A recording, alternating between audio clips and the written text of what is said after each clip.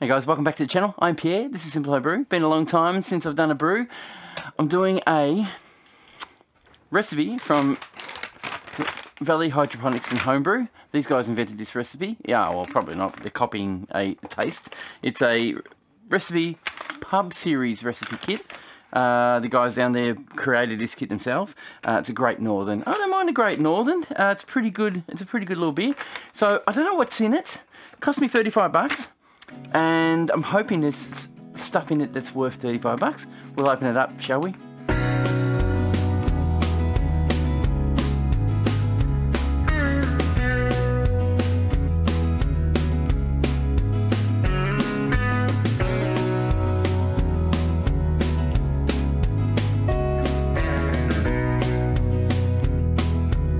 Hey guys, before I get started, I want to welcome a new Patreon member. Thank you very much, Rob Lee. Appreciate your support. Rob Lee actually doesn't live far from here. He has been supplying me with bottles of whiskey, just saying thank you for all the videos I do. And yeah, really appreciate it, mate. I would also like to throw a shout out to another subscriber who's just made himself known. He's been a subscriber for a few years and watched a lot of my videos, what I can tell. And just out of the blue, I got a message from him, and he said, I have a gift coming from Amazon for you just to help you with your brewing time. And I really appreciate that, Paul. Thank you very much. Left a little note to say what he's doing, why he did it, and you know, he got a little, like a presentable bag if you guys are interested. And what he sent me was this. It's a little scale. Now I've been looking to see if I can find a precise scale, something that's not so buffy as the one I use for my grains, because I've been trying to use the grains scale to measure my salts out, and it hasn't been very accurate. It's been very hard to measure it out. And Paul, just out of the blue, and I've only just started recently looking for one of these, said, I've got something you might be able to use. And sure enough, he sent me exactly what I've been looking for, which is a little mini scale. It's from Amazon, of course, but good enough. This little bloke is going to make my world. Basically, all my measurements, hang on, I'll just peel this tape off here. There's this blue covering. It needs to come off, and I thought, oh well, I'll share that with you guys here. Some people like this.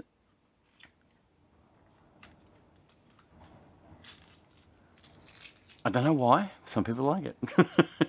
I'm not one of those. So yeah, little stainless steel pad. It's going to measure my grains out. No, my grains. It's going to measure all my salts, my hops, things that are really light, and it's very precise. Looking forward to using it. I have an all grain coming up, and this is going to become very handy for that. Cheers, Paul. Thanks for the gift. Really appreciate it. All right, so we'll get stuff out of the bag. It's going to be like a bloody McDonald's wrap. Hang on. Instructions out. We got body blend, multidextrin, and dextrose. 1 kilo. Doesn't say how much of what's in there. Yep, it's just like a McDonald's thing. You can't get your thing out. Hang on. All right, we've got lager. So it's an Australian lager, Morgan's Australian lager. So I've got a Morgan's kit. Must be a Morgan's kit. What else is in here? We've got, oh, a hop sock, a hop bag. Nice. And some California lager yeast. Awesome. So I'll get the instructions out and we shall figure out, nothing left in there. We shall figure out how we're going to actually brew this. So I'm going to read the instructions. The guys obviously made something up pretty cool. Basically, Great Northern, pour 2 litres of hot water into a bottom of a sanitised fermenter. Now, my experiences are to actually put the dextrose in the bottom of a fermenter first, then pour the hot water on top of it, if your fermenter can take hot water. I'm wrong. Actually, it says pour 2 litres of hot water into the bottom of a sanitised fermenter, add hops and steep for 10 minutes. Remove the hops and add fermentables. Mix well. So we're going to need to steep our hops. We can do that. We can do it the old way. I will do that. Anyway, we'll get there. Fill to 23 litres of water and try to achieve a temperature of 18 to 22 degrees Celsius. I'll pop the Fahrenheit here for you guys who are interested. Sprinkle yeast evenly on the surface of the brew and put the lid on. Allow to ferment at constant temperature of 18 to 22 degrees. I should be able to control that. We haven't had high temperatures here just recently, so hopefully my fermentation will go. I think the weather here at this time of the year is going to be, well, this week is going to be below 20 degrees every day, so I reckon I can control that. When fermentation is complete after achieving a stable final gravity of 1010, so, or below, of course. It's going to be a little bit drier. Bottle or keg it, and off we go. So let's start. This is pretty standard. Hopefully this one tastes really good, and we'll go from there. I'm going to use my stainless steel fermenter. It is clean as a whistle. I scrubbed it not long ago, and it's been sitting here waiting for me to do a brew, so I'm really looking forward to using it again because I like it. By the way, it's a Apollo Titan from Keg King. It's a brilliant little system. They are promoting it a lot, but it is a great little fermenter as such. Here's one thing I have to do. I've got mechanics gloves that I use. These are on-mech gloves I get from work. I work at Autobarn, guys. Basically, I have cracked hands from all the chemicals I've worked with in food service systems when I was younger, and it's just ruined my hands over time.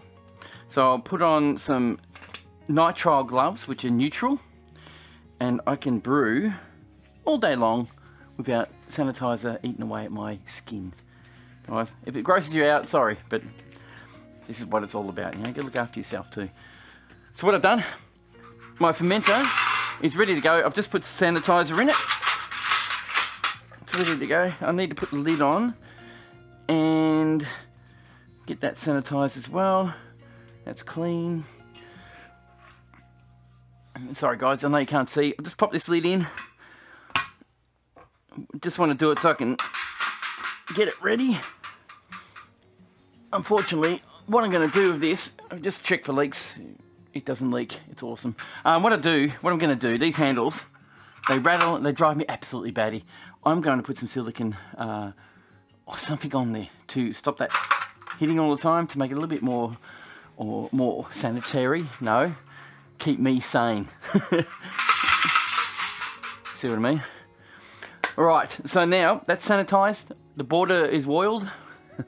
The water's boiling. It's 2 litres in the kettle. I've actually measured 2 litres into the kettle. They say to pour it straight into your fermenter, which is my one's a stainless steel fermenter, so I can do that.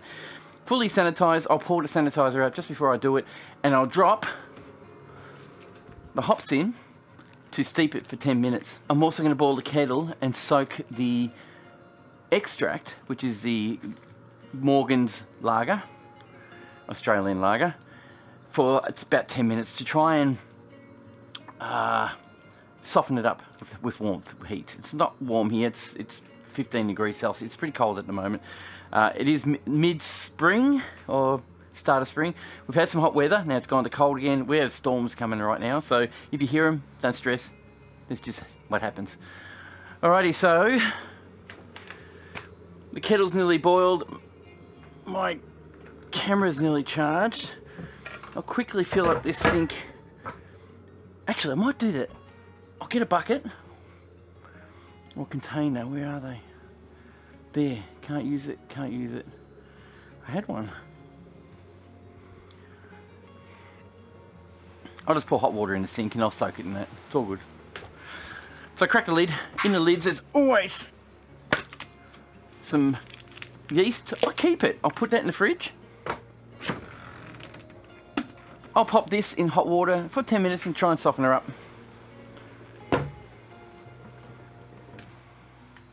I don't know if you guys have watched my videos in the past. I've been using GoPros to record with. I'm trying a couple of the cameras I've had for a long time. I've never really used them to record all the videos with. I'm still going to use the GoPro at 4K, but I'm going to mix these videos in with it. I'm hoping I get the right angle so you guys can see what's going on. You can see in the sink there. Oh my god. So this is the first batch of hot water. I'll pour that in here just to get a bit of heat going on.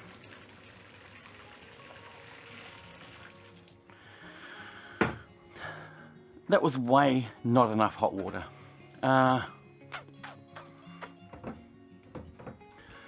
think it'll be alright. It'll be fine. It'll be fine. I'll leave it. I'll just boil into another batch. You learn, right? Right, we'll pop the water on.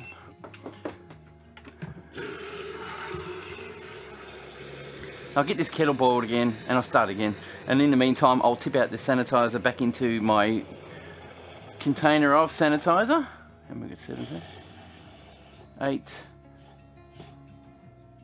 2 litres. Perfect. Turn the power off. Pop the kettle back on. Right, put that over there. Turn her on.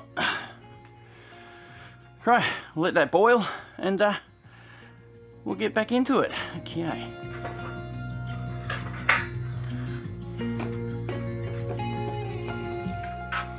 What I have found with these things is they're a little bit hard to empty from the base. So what I'll do is I'll take the bottom off. I'll just empty it straight into there. Just like that. That way I've got most of the sanitizer out.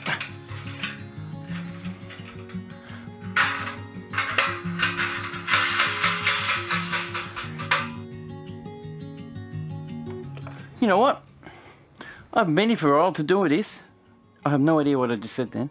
I haven't been here for a while to do this. And I can't find my sanitizer spray bottle. Okay, I found it. I actually put it in the fridge, in the kegerator inside. Because, you know, I like to look at things and keep everything with everything. Okay, so I've set up this hose. This hose is a new hose on here. You probably can see what I'm doing here. Just want to make sure that it's fully sanitized and sprayed down. I'll do the other side as well.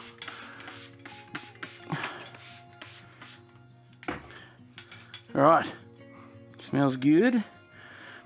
We'll pop that in there. That's just going to stay in there to keep it all completely kosher. And I'm going to now grab my boiled hot water. Actually, I'll reboil that. Turn this camera on. So here's the boiling hot water. The kettle's over full actually. I'm going to pour that in and do what they said basically. Now you can't do this on plastic fermenters. You will melt your fermenter, so don't do it this way. You can do it into a little bowl maybe, hot water, leave it soak for 10 minutes, then pour it into your fermenter when you've done your cold water addition. So this is it, a little hop stock in a little bag. This guy's supplied. Now, the time is about 3:02. I need to leave it for 10 minutes soaking in there. That's in. I'll just let it soak in there for 10 minutes. And while I'm doing that, I'm going to start opening everything else up so that we can get it ready to pour in. I will have to get some more hot water just to rinse out the actual tin with, which it rinses so much better with hot water, I can tell you. So I'm going to do that as well and get it ready, and we'll pour the dextrose in. Actually, the first thing we're going to do is pour the dextrose in, then we'll pour the extract in, and then we'll rinse the extract container, and then fill it up to 23 litres. At the moment, I've got 2 litres in there. I need to add another 21 litres to make 23 litres. I'm going to set my little Kegland Philometer, link in the description. I have an affiliate link. If you're looking for one, click on that, and you'll make my little brew channel grow. Cheers. So we've got our little bottle of extract bottle. Little bag of dextrose. This young fella in here sitting in hot water trying to soften up, and I think I won't open that yet. I'll open it when it's ready to pour. I will now grab a bottle can opener. Do you know how majorly disorganised I am in this one? Quickly rinse this. This can opener here, whoops, scratch the base, was actually in our kitchen drawer, which wasn't meant to be there. My wife must have borrowed it to use it for something, but nonetheless, we needed it. Okay, what time is it? It's 5 past. We still have, it's been only 3 minutes, can you believe it? All right, yeast, we're gonna need that last. I'm gonna need my tilt. My tilt is in a keg at the moment, which I don't want to open, so looks like I'm going to have to do this the old-fashioned way. I'm going to have to measure it using gravity. So I'll use that to measure the actual gravity, starting gravity, and then go from there. You know what I'd like to get one day? One of those wooden paddles that Bit of Reality Brewing have. They're classy, they look good. Anyway, really cares. Right, we're 10 minutes. We've got 4 minutes to go. What else do I need to do to get ready? That's right. That's what I'm waiting for. I've got my tester. I have the dextrose almost ready, so I might start thinking about opening that up. Do that. The problem with opening these and pouring them into a hot water is the sugar gathers around the top as you're pouring it with moisture, and when steam rises, it sticks to it and becomes coagulated. So what happens is you don't get all the sugar in your brew. So I don't like doing it this way. I'd rather put the sugar in first, then put the hot water in. But nonetheless, I still have to do this. So it's the only way to do it at the moment that I can. I could have steeped the hops in a cup, but 100 degrees Celsius, maybe I should have steeped it. I don't know. It says steep the hops at boiling water, in 2 litres of boiling water, first before pouring in your dextrose. So that's what I'm doing. I won't do it next time. I think I'll do it differently. Shouldn't make a difference. It should just make it just as good. Anyway, that's ready to go. I will not cut it open because knowing my luck, I will spill it all over the place. What we got? Got 2.5 minutes to go. Yeah, playing with these cameras. The camera you can see me with is on a permanent power supply, but the camera I've got up here is on battery. And I went on a holiday just recently to Marimbula and used them. I didn't actually charge them back up, and I've been using up all the batteries I've got, and I've got just found one charged battery which should last me the rest of this brew. Alright, I've got 1 minute left. I will take the lid off. How am I going to get that out? It's at the bottom. Okay, I'll show you what I'm looking at. Down there, if you can see down there, there's, oop, fog it up.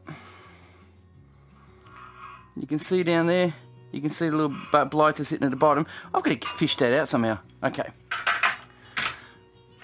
I'll grab my, it's hot water, so it's not a big deal. See if I can get out. Doesn't seem to have done much as in greenery and everything, so I'll just quickly stir it. Like I said, it's going to be steeped for another minute. We've got half a minute left. That's it there, so I think the hot bag might have, it's pretty solid. So I think it may have needed to be, I can't get it out.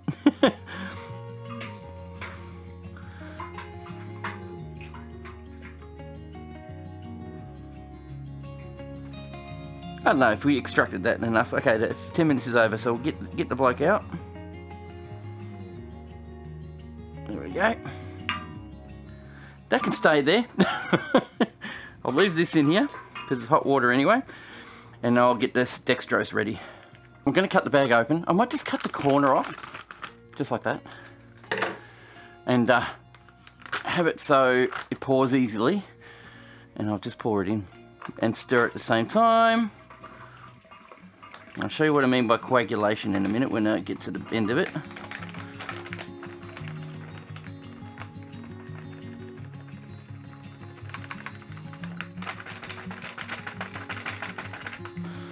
Yeah, that's what I mean.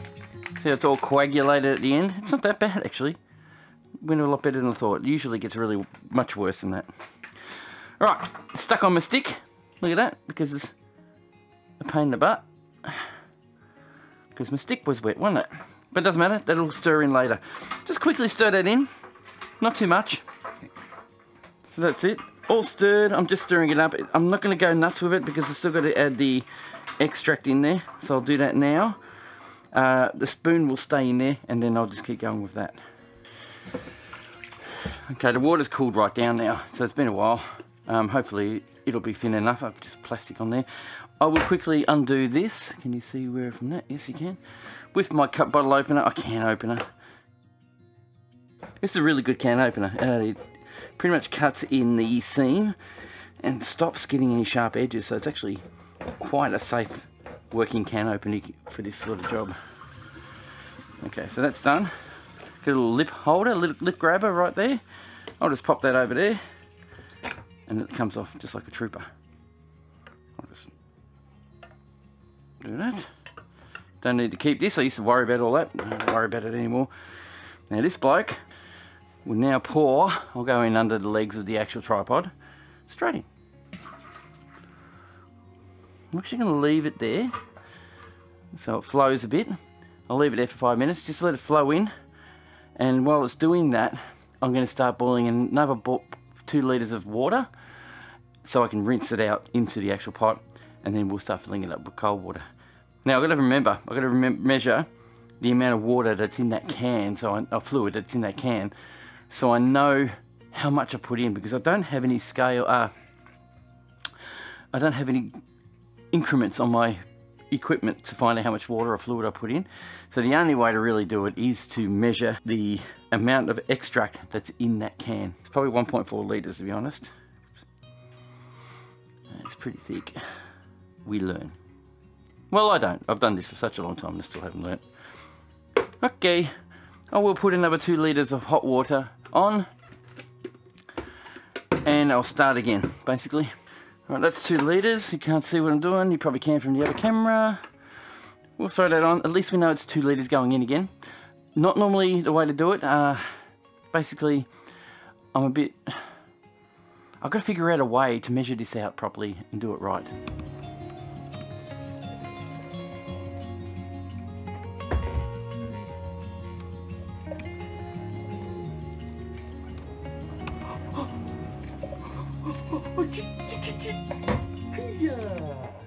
Okay, so this has got some hot water in it. Now remember, I put 2 litres of water in my kettle before I did this. So I know now that I've got 4 litres going in, plus whatever I put in this. I will pour that in, because I'm trying to rinse the container out. Just put more hot water in. Now, it's 100 degrees Celsius. It's very hot water. I did grab it before and just realised I burnt myself, which is pretty stupid, but you know, what are you going to do? So I'm hoping to extract most of the extract out of the can. Oh, that should be fine. I'll use the can to fill the rest up. I can't see. I know I'm fairly far away from the actual camera, but you know what I probably could do? Hang on, I'll make it a little bit easier for everyone. Is that better? You can see me now. Okay, I've cleaned that out fairly good. Just needs bugger all. Like I said, I need to use all the hot water up, which is a bugger because it's probably going to be too hot for the brew now. I'm going to fill this guy up with cold water, filtered cold water, and pour it into my little measuring jug here to see how much fluid that can actually takes. So I'll give this a quick spray with sanitizer. This is clean. Just want to sanitize it so we don't get any kind of bacteria in there, because it is starting to get to the cold part of it all. Like I said, we've got 4 litres of hot water in there and 1-point-something litres of extract at the moment with some dextrose. And dextrose is fine. I'll fill this jug up. Oh no, I won't. I'll fill this one up. Whew, I burnt myself, would you believe it? It's sticking to it, look. Anyway. I'm going to fill this right up to the rim.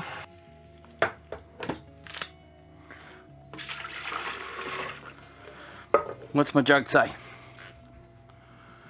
1 litre, 50. So my jug says I've got 1.5, 10, 15, 20, 25, 30. So 1.3 litres. Then I'll make it 5.3 litres I've got in there, plus a little bit of dextrose. So I'll pour that out because I'm not going to put that in. I don't know why I sanitised it. And now we need 23 litres, so we now need to calculate that, which will calculate to what? 18.7 litres is what I'm going to need to put in extra on top of what I've already poured in. What I'll do now is I'll tip my filometer, so cleared. I need to make it, what was it? 18.7 litres, 18.7 litres. So that's 7 there.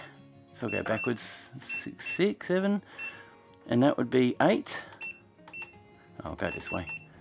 So 8 and then 1. 18.7 litres. That's exactly how much I've got to put in my fermenter to have 23 litres. Well, I hope it's right. It's probably going to be a little bit over. As we said, we've got dextrose in there as well. But that's fine. 300 grams or 300 ml of fluid is no problem at all. Now, the good thing about doing this is it aerates it. I've got a filtering system in my system. If you guys don't know about it, I did a video. I'll pop a little link here. I've created a filtering system, just a basic one, but it takes a lot of the chlorine and chloramine out and a few of the bad, anything else with carbon filter and everything else.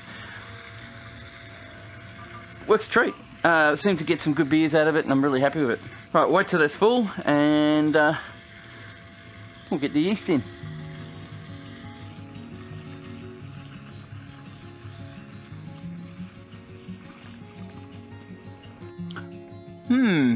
Got a problem.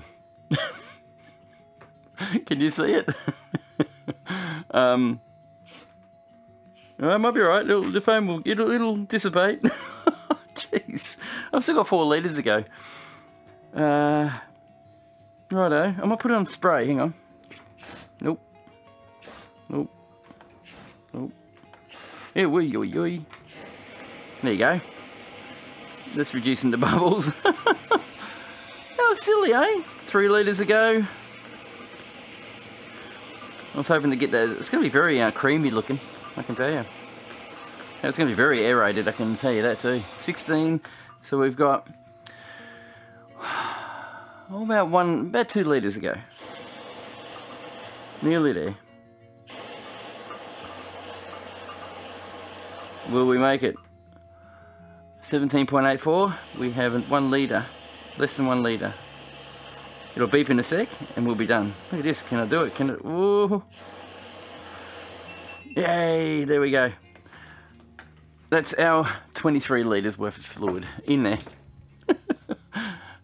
Bit funny, I'm sorry. You don't think of these things when you're filling it up. You think, oh, no. Because I normally put everything in last and it stops all this problem. Because I do all grain a lot.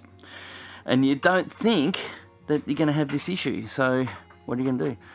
All right, well, I followed the instructions. All I need to do now is check the temperature. Which I do have a thermometer here, so I'll grab that. Kindly donated by Mick Eade. Thank you, my friend. I really appreciate it. Mick Eade is on the Facebook group, Simple Home Brew group. He kindly gave me a couple of these wrapped systems.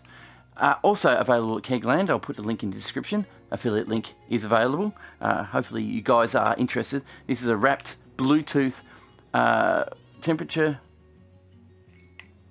gauge. And it will tell me what temperature my brew's at. In the room here it's 19.5 degrees Celsius.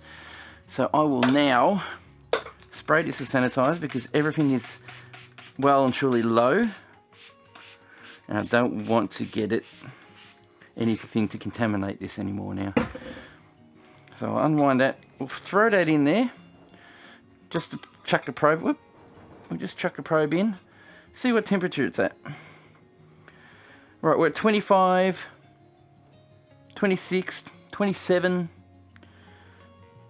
Yeah, 27 degrees Celsius. I realise I'll need a new battery in this. Do I wait?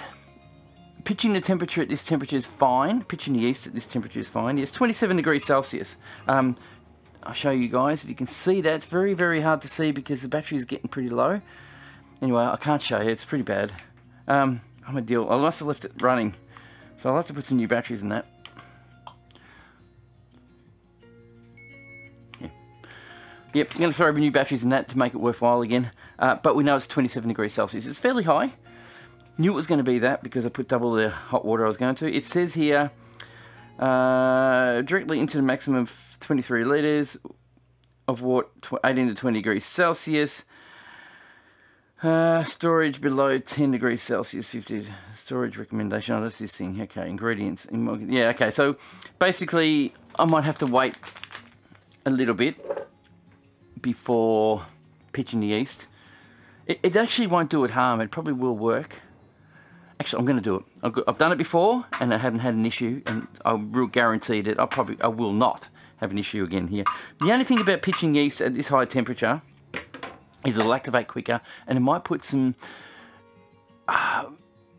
dodgy, what do you call it, dodgy flavours or smells in it.